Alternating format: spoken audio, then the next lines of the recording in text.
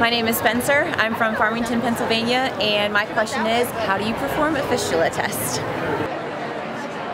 Good question. If you suspect that your patient has a fistula, the following procedure is pretty standard among audiologists. You'll use the TempStar Pro in manual mode. First, set the pressure, the starting pressure, to positive 300 decapascals, and then you'll push the manual button on the front panel. When you push the manual button, the pressure will go to positive 300 decapascals and hold.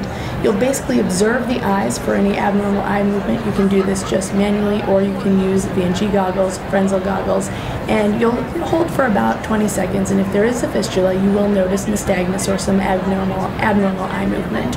You can also use the manual knob to adjust the pressure more negative or positive if you wish.